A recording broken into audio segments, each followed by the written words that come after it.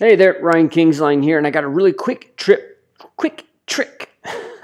for the environment artists out there. Make sure you head over to GameArtInstitute.com, check out the Environment Artist Bootcamp that is on right now. We're actually running the first opening class of that, and another one is open in September. Got a couple seats left for that. GameArtInstitute.com. Let's see how the new ZBrush can be used in an amazing way. We're going to use it to create a column of concrete, a concrete column that's got some damage in it. So I'm going to, you know what, I'll keep this real simple. You can load any of these projects. Let's just load Polysphere because that's what I normally load when I start ZBrush. And I'm going to come down to initialize, and I'm just going to turn this into a Q cube. Okay, it tells me, hey, you got subdivision levels. So instead of dealing with everything, I'll go Polymesh, Q cube, right? Then I'm going to go into move, scale, rotate, doesn't matter. I'm going to scale this up a little bit. I'm going to scale it up. Use this wonderful gizmo that exists right here. And there you go. All right. So now that I've got that, I'm going to turn polyframe on because there's a couple of things to note about how this next step works. We're going to actually use Boolean, but we're going to do some really cool tricks in ZBrush to make this work. The first thing that we're actually going to do is come over and we're going to use Nanomesh over here. I think I don't got the screen draw over there. We're going to use Nanomesh to create a whole bunch of little circles that can be in different shapes and in different sizes and things like that. And we're going to have this just populated with all of these and then use Boolean to subtract those from the form. It's really cool. I was really excited when I did this. But a key thing to do or to know about it is these have to be a little bit more uniform of polygon faces. It's just going to make our life a little bit easier. So I might just go back into draw and I'll go into Z modeler brush and I'll just throw a couple of edges in there. You know, still not quite uniform. That's a little better, I think. I'm just trying to get them square. All right. Now, if I divide this, I get some crazy funky stuff at the top, but notice that I've got polygroups up here. So you can either crease them if you want, which is the ZBrush way to do it. You just say crease polygroups. Or since I have ZModeler on, I'm going to do it the environment modeler way, which is to try to get some decent topology out of it. Now, the way that, let's say the way that this is set up is it's going straight into the middle. So I need to hover over it, press the space bar, and I need to deal with whatever's going on here. I need to make sure that I'm going to say single edge loop. That's going to give me a little bit more control. Okay, make sure you're on the face, not the face, make sure you're on the edge. There you go. Okay. Looks like all of these edges should have a some closure. Let's do the bottom. There you go. Now if I divide it, I get a bit of a cleaner edge, right? And whatever that bevel is, you can work that way. So this is one way to do it, okay? But, you know, I'm not going to leave you with just showing you the simple stuff and leaving you all at that. The other way that you can do this is to use that feature inside of ZBrush called dynamic subdivision. So I can go into geometry, I can go into dynamic subdivision, I can just turn dynamic subdivision on. Okay, and by default you enter into this smooth proxy mode. Go into QGrid and you just increase your grid number, and a couple of other settings I'm going to get to here in a second. But as soon as you go from 0 to 1, you're in a different universe. There's just a different behavior happening. And if we were to look at the wireframe of it, it would make sense, but we'd have to convert it. So let's not do that yet. Let's see what coverage does. Notice how coverage becomes sort of like an undo, or it becomes sort of like a bevel, right?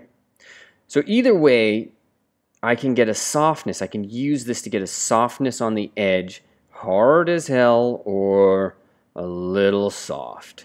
And then I'm not dealing with that topology, trying to get the edging correct and all of that stuff. And just, you know, seeing where I can go. You can play with chamfer if you want. It's just a little bit tighter. Let's do chamfer For me, I'm a simple kind of guy. All right, now I'm going to apply that, and when you apply that, it's going to create all this topology for you. Okay, now you want to go an extra bit, because this is a little nutty. Do you see all this extra topology it threw in there? I'm going to now Dynamesh this. There we go. But now I want to Dynamesh this as a bit of a better resolution. And by now you might be thinking, Ryan, why didn't you just stick with the simple topology? Why did you have to go crazy? Right? Because I want to make sure you see all these different all these different options and these ways to do things. So having seen this and gone through all of these different options and processes and whatnot, you know, you can try Dynamesh, you can use that dynamic subdivision, and then go from there. But this is really a lot of polygons. So I'm going to try one more thing. I'm going to come in here and I'm going to turn project on, and I'm going to keep my resolution low and just say Dynamesh. I'm not freezing my subdivisions. Okay. And then let's lower our sub projection. There we go. Is it working? Maybe I'm going to lower this down to like 64. All right. How is that holding up?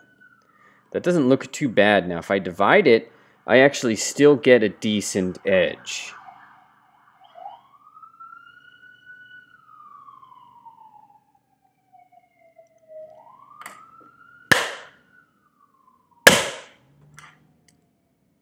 And I'm going to go with this. For the sake of argument, I don't want necessarily a crisp, clean edge in there. And I have shown you enough crazy. Now we need to get ourselves to business. You know, if I was going to go even crazier, I might come into ZRemesh and I say, hey, just ZRemesh this. Keep it roughly the same, but ZRemesh it, which is going to make the polygons even more evenly distributed. Now, we have adapt on, so it can lower it, but look at that. Ultimately, I know I started this conversation, I'm going to show you something really cool. What I'm trying to show you here is I don't want you to think about just one method inside of ZBrush. I want you to see topology and geometry as its own tool. And what we're really trying to do here when we get into Nanomesh is we're trying to regulate the size of all of this stuff. We're trying to kind of regulate the size to see, you know, how often it can create these polygons. And there's useful parts of this and there's not useful parts, but I want you to see this. Now, the next thing we do is we're going to get in here and just take a look at the basic function that we're looking for here. So what I'm going to do is come into, let's say, the ZModeler brush, all right? And in the ZModeler brush, I'm going to hover over one of these polygon faces. I'm going to press a spacebar. I'm going to go into Insert Nanomesh. Okay, and I'll just insert a little point in there. Okay, notice how it comes a ways away from the surface. Let's see if we can unpack why that's happening. Let's go into the brush palette. And most likely it has to do with depth. So if you look with ZModeler, depth is way out here. So I'm going to press Control Z to undo that. I'm going to drag this inside a little bit so it's right there at the surface. And do that all over again. And there you go. Now it's inside the surface itself. Okay, that's what we want. Now, let's just take this one little piece. So I'm going to say Nanomesh inventory. I'm going to say, hey, 1 to mesh. And what that'll do is get rid of Nanomesh and actually convert it into geometry. And so if I press Control-Shift-Click and drag, but mindful that there's a little piece left here because that's what it does. It polygroups these things. So I'll come in here to visibility and I'll just say grow selection. And it'll only grow to the contiguous parts, okay? Subtool, split, split hidden. We turn live Boolean on, and then we're just going to remove that piece from it. Let's turn polyframe off. That's what we're looking to have happen. We're looking to have that happen multiple times across a model. So let's put our gyro in. I'm going to unlock it and just click to place it right there. Then I can lock that again. And so if we move this around, you know, the basic idea is we would have a whole bunch of these, and I can just kind of quickly create a whole bunch of chunks by control clicking and dragging. But instead of it being like this, where it's a square, what we would want is we would want this to be in, let's say, circles or in triangles or some other shape. So let's turn this to additive. Okay, let's see how many polygons there are. Let's divide these guys. Just, you know, it's a little trick. Turns them into spheres for the most part. And now we've got these little pot marks that we can populate all over the surface. So check this out. Now I'm going to start the whole process. Now I'm just going to delete this. And we want to have, for this to work, so we don't have to do that whole splitting thing, we want to have a base mesh. So we're going to have a base, and that's going to go right there. Then we're going to have a subtraction. That'll go as a separate subtool. And then we're going to want an addition that's going to be a separate subtool. All right. So the easiest way to do that is you just take this piece right here and you're just going to duplicate it once, twice, and you can rename these. So I'll rename this and I'll say, hey, this is sub. I'm going to rename this. I'm going to say this is add. There you go. And let's rename this top one, and we're going to say this is base. Okay. Now, in the add, I'm going to turn off. In the sub, with the sub selected and with this guy on, there's just one other thing I need to do. I need to add, just for the sake of argument, to make my life a little simpler, I need to add some sort of sphere up in here. Or, you know, maybe we can do it in the way it was before. No, you know, no. Let's do this right. Let's do this right. I'm going to select a polysphere. Let me undo some of the history on that, or we'll just bring another one in. So I'm going to say select this. I'm going to go sphere 3D. I'm going to say make that a poly mesh and try to reconstruct the subdivs. It says, hey, there's triangles. You can't do that. So then I might come in here and try to say decimation master, pre-process this, and then decimation master, reduce this polygon count, right? I need this polygon count reduced a lot. So I'm going to set this down to 1%. I'm going to set this down to 0.5%. There you go. That's starting to look a little bit better. Okay, and with this selected here on the screen and ZModeler as my brush, I simply go into the brush palette, and at the top I'm going to say from mesh. And what that does is adds this right in here. Now I'm going to do something else. I'm going to try to convert or try to find a little bit of a triangle. Let's come in here and see, is there any of these primitives that would work in some kind of triangular way? You know what? We can probably just make one. Let's select a poly mesh. I'm going to come down here into the initialize. I'm going to convert that into a cube. But then with that cube, I'll use just, it might be easy because I don't need it to be very special. I might just convert it like that. That way it gets to be a bit of a wedge. Pull these little pieces out and in, and there you go. Let me get that out. Let's get that out. Okay. Okay, and then we may just shrink that in, all right, and scale that out. This will be kind of interesting for cracks. So move. Let's go into the ZModeler brush, and I'll just be looking at this from the top. And again, brush palette from mesh. So I've got the ZModeler, and it's got 1, 2 extra little meshes that I can use in there. And I'll come back into my model, press F to frame it. And let's go into subtools. Our sub is selected. We're in live Boolean mode. I've got the ZModeler brush selected. I'm going to hover over a face. And I'm going to say insert nanomesh, all polygons. Okay, this isn't the one I want yet, so make sure you select the sphere. That's the first one I want. Okay, remember earlier, this is quite some distance, so let's set this within the body of the form itself. There we go. And now, if we wanted to, let's make these a little smaller.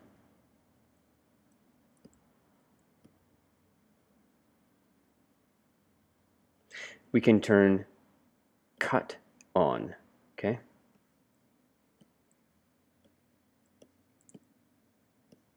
Or true subtraction. There you go. Okay, not the intersection, but well, this is the intersection. Just a little funky. Then we come in here into Nanomesh. We can increase the scale of these after the fact. We can do a lot to vary the width so that they become almost cracks in and of themselves. Then we can adjust the offset so that they're at a different height. We can adjust all of this. And so I add a little bit to the X offset, a little bit to the Y offset, then I add a lot to the variation. Then I add a little to the rotation and a lot to the variation. But really, the real meat and potatoes is if I come in here and I add random distribution. Okay, random distribution is quite powerful, but it's not the most powerful thing. I mean, look at this. That's pretty cool, I think. That's some pretty powerful stuff. Okay, and in fact, before I show you the next thing, I'm going to just add on to our process here a little bit. But there's one thing that's bugging me. What is it with this intersection, whereas it should be cutting things out? Let's switch this back to cut. And I believe there's one problem that we're facing. Show placement is on.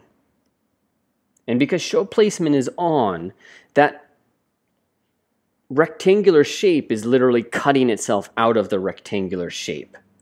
Okay, so be mindful, be a little cautious, a little careful, and here you go.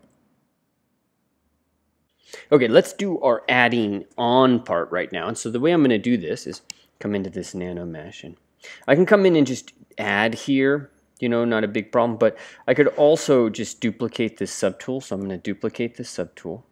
So it's already got Nanomesh on it, right? And I'll leave it as an add in here. It's also been shrunk in, you know, so let's just rename this add, and we can delete this previous one because we've already got this kind of pre-set up for us. So let's turn this, let's go in here and I'm just going to say, whoop, make sure that stays there. Let's turn this off. Live Boolean is on. So I'm going to come up into this. There we go. Got to unselect it. Get yourself out of there, otherwise it's still visible. So here's the subtracted one. And then if I come in here and I go into the add, right, we have this similar problem. So I'm going to press F to frame this. I'm going to go into scale, and I'm going to just scale this down a bit. And then I can go and just double check this. There you go. So it looks like I had to scale it down, but also it looks like you can see these little pieces that are right there inside of those other pot marks, which is kind of fascinating because think of it this way. You could actually come in here, increase the size of your subtraction. So I'm going to increase the size of the subtractions like that.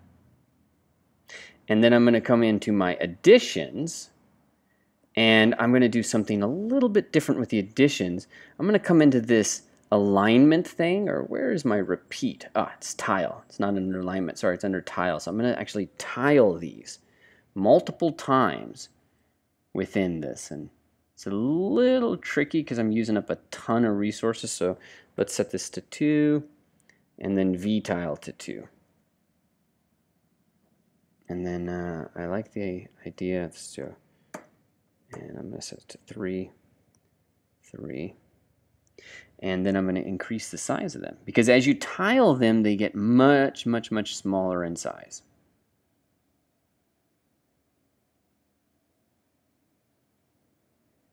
Much smaller in size.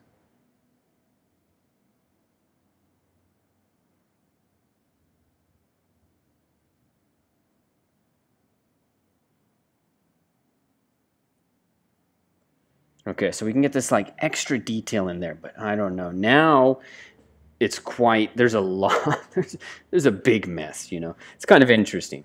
So let's undo some of that stuff. I just thought this might be a nice little detour for us to take. I'm going to set that to 1, and I'll set that to 1. And let's go back into our subtractions, and let's decrease the size of this a little bit. We don't need it to be all that crazy. And we'll go into our additions. Nanomesh, and we'll decrease the size of that so it fits a little bit nicer. Basically just trying to create similar sized noise.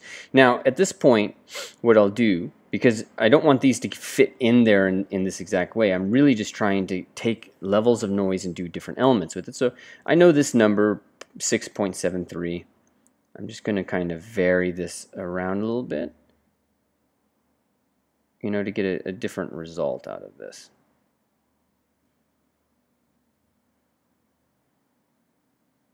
And then I might take my seed, because I want them to be in a different position, and move my seed around.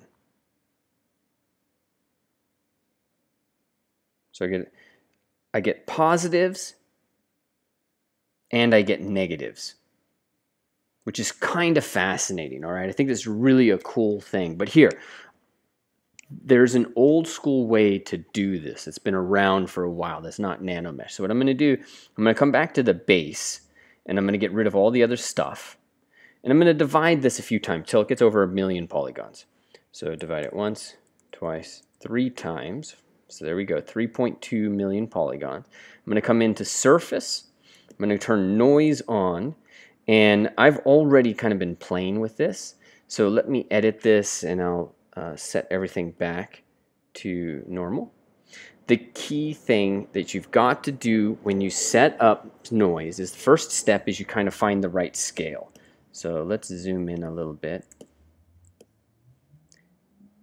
Is that the right scale? A little tiny, or is this going to be the right scale? Right? Find the right scale. Let's say about 0.1. Then you got to really adjust the strength. And the strength you're going to maybe have to go back and forth on. So we hit OK. All right. That's a good, nice, clean surface, but it's too small. And this is one of the things with this material. It showcases this. If you were to 3D print this, you wouldn't even notice that level of detail. You need to really push this up. And I think to really hone it in, I'm going to increase the noise. So it's got to be more aggressive than you think. And now you can apply this to the mesh. The cool thing is that you can apply noise a couple of times. So I'm going to actually put noise on there again. I'm going to edit this. And now I'm going to come in here with this very special curve. This is something I used to teach. I mean, this is ancient. This is really old. I used to teach this almost 10 years ago. Let's drag that little guy off. Okay, so that looks good. Let's go into our strength. We're going to go into our noise scale. Okay, and we're really close in, so let's just zoom out a little bit and get a bit of a better eye on that.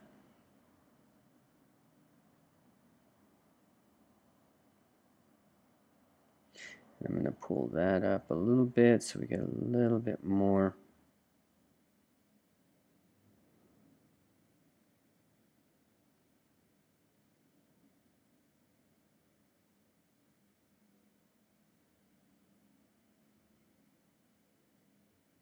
There you go. And hit OK. And this has added in some little tiny divots and made some really nice, beautiful form, right? I want a little bit deeper into those holes. So I'm going to take this and just go a little deeper, and I'm going to increase that strength until it just looks inappropriate. There you go. Let me see if I can go a little bit deeper.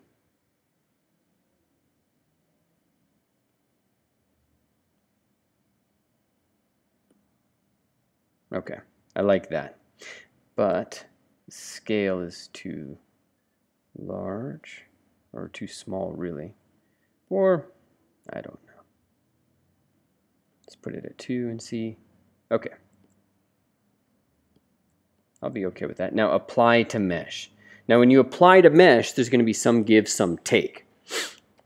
Okay, so but look at this. All that stuff that we were kind of thinking we do with Boolean, we do here. But now Boolean just adds this extra layer on top of this, because we used to come in and say we might select, oh, I don't know, let's say the standard brush.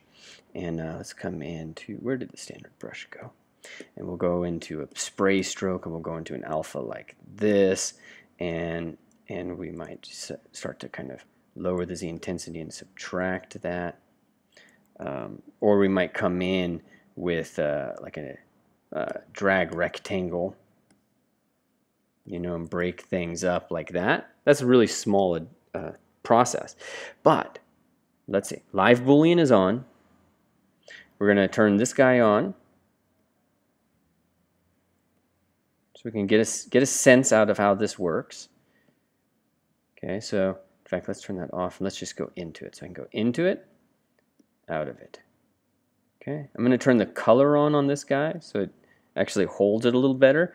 And now I can art direct this a little bit more. So I can come in here and say, okay, we probably don't need all of that random distribution, right? And on top of that, we could probably adjust some of the behavior in here so that this is just not so deep. So we could increase the size, maybe lower our random distribution way, way, way down. And then really increase this stuff to just make this really different. Height or depth, we could lower that, but this is already rotated, so you actually don't know which one of these is really the most functional. But as I come through here and I adjust, you know, it's pretty fascinating what you can kind of do.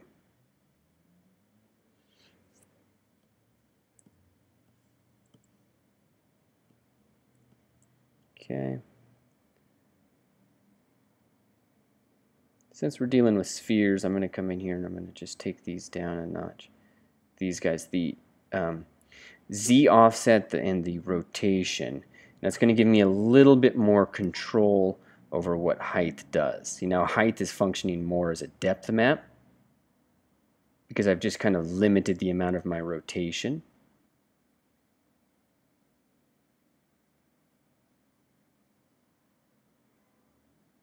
All right.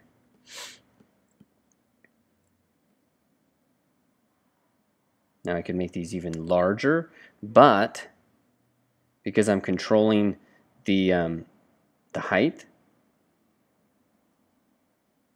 I can wipe them away as well. And if I want them to just be a little bit more, there's a million different things that we can do here, right?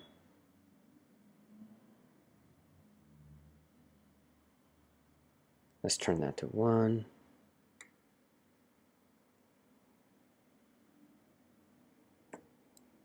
Okay, so we're kind of going back and forth, and I'm getting this a little bit simplified, but I'm going to take my height and I'm going to just try to get like a better depth. That's something that's not too extreme. I'm going to get a patterning or an amount of them that's not too extreme. And then I might try to find a size that works and then get that height in there. Let's take that variation down a bit. You can also change your rotations, right? So you see the rotation making a difference here. So a lot of these factors come in.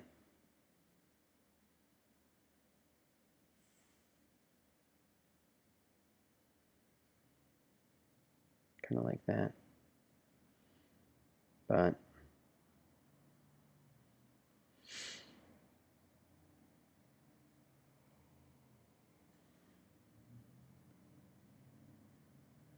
okay, into hell in the handbasket real quick.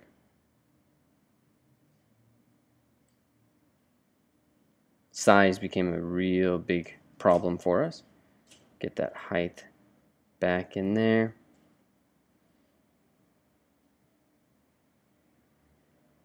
Let's get our random seeds down. Can we align these? These do various things, but it's not going to be all that relevant for what we're doing right here. But let's take our size down, because all we really want to do is just add a little bit more realism into these tiny little pieces. just add a little bit to it.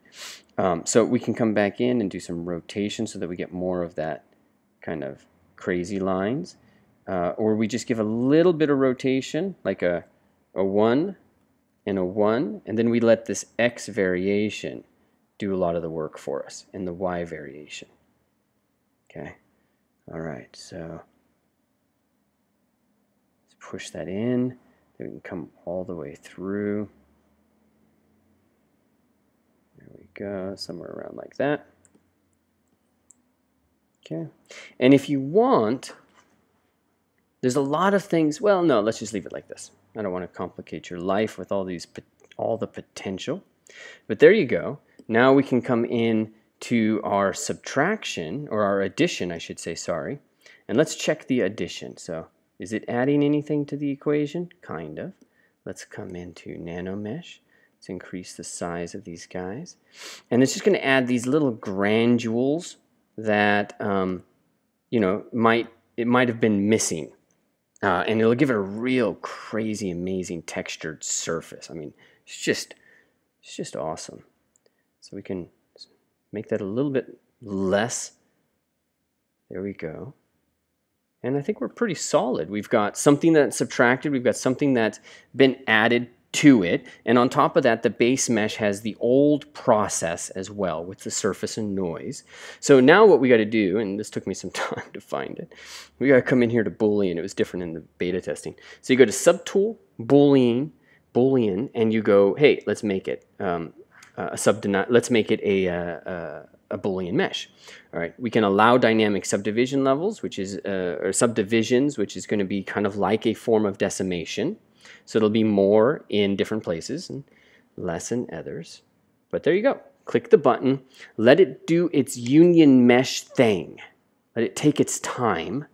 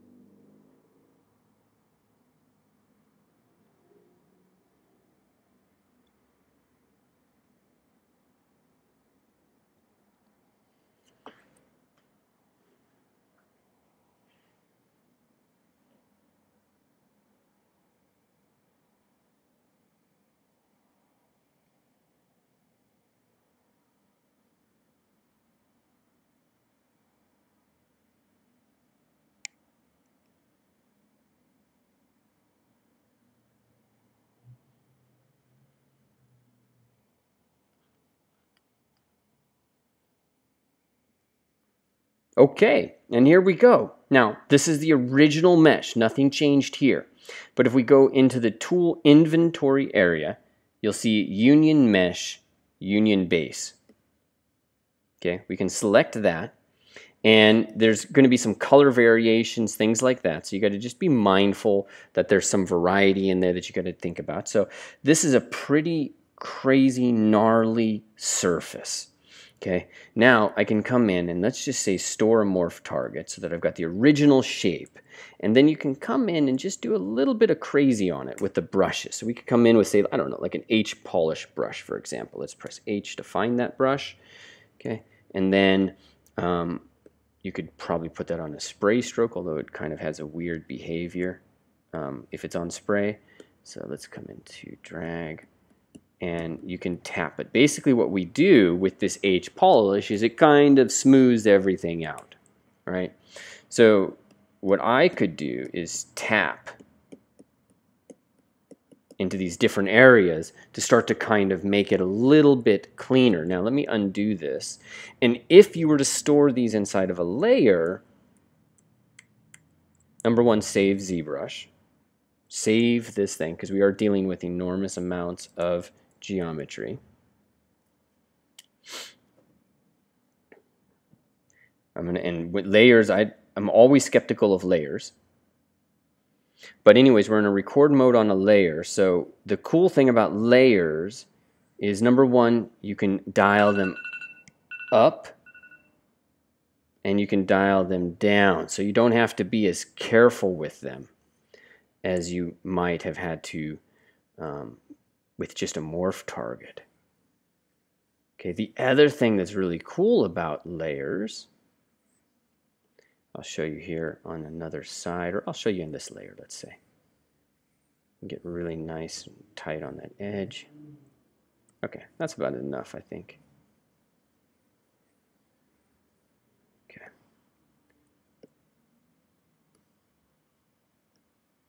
You can invert it.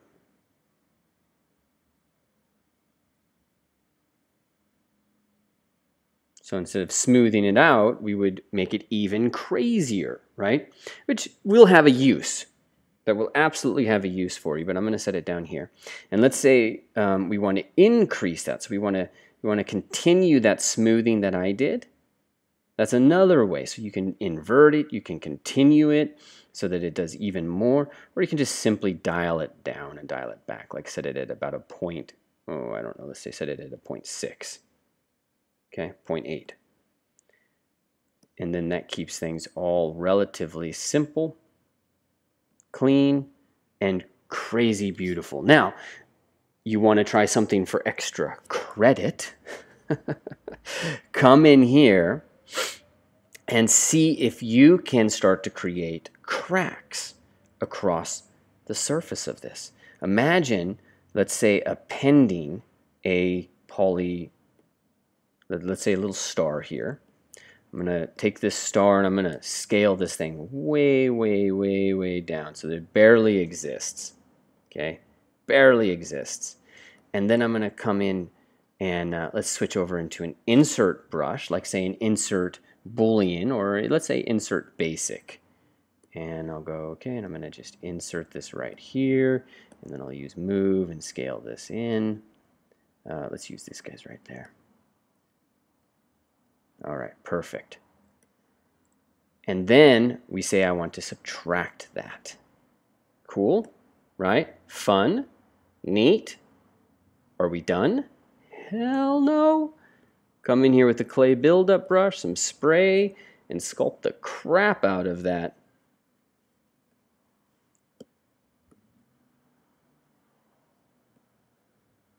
I don't even know what that sphere looks like anymore. Let's take a look at what the sphere looks like as soon as this thing starts saving. So there you go. But how cool is this? To be able to go in and add this next level stuff. And let's just grab that and go all the way up. And there we go. We can grab that. And then, I don't know, let's go into snake hook. Grab little pieces of this that we can then pull throughout it. Make sure that we're pulling it through, you know. There you go. And why don't we come in with this little alpha, like alpha 58. I'm going to increase my draw size. And why don't we just divide this guy even more so we can get some more power in here.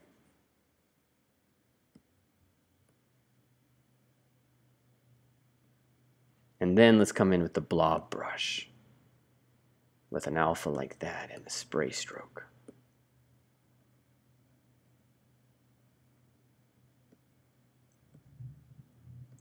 And then another. And what in the hell did we just do? All right, my friend, I hope you learned something. I hope this was cool. I got to get off and do a webinar right now. Remember, my ZBrush certification course is at ZBrushworkshops.com. That's what we do. It's what we focus on. There's some really cool stuff happening, so make sure you go over there and check that out. GameArtInstitute.com has the Environment Artist Bootcamp, where you decide if you're going to do hard surface or organic, and you have some amazing mentors walking you through the creation of your portfolio piece. All right, now Character Artist Bootcamp is there as well, and it's just, I'm very excited to be able to offer these things to you. I have some great mentors. It's making a difference in people's lives. Lyle just got a job directly from the stuff that he did in that class. It has the potential to make a difference in your life. So make sure you check out what I'm doing in these different locations. Enjoy, and happy ZBrushing.